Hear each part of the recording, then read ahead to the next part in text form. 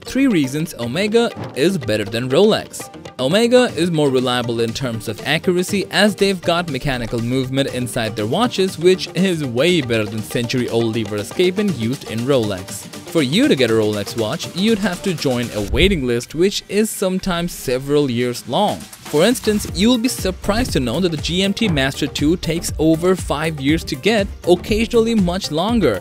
Now for an Omega, all you have to do is order online and wait till it reaches your doorstep. While both Rolex and Omega offer almost similar features and looks, the price varies more than you can imagine.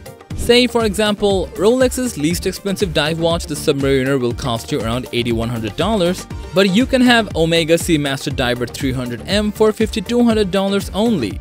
So now you know which one to buy.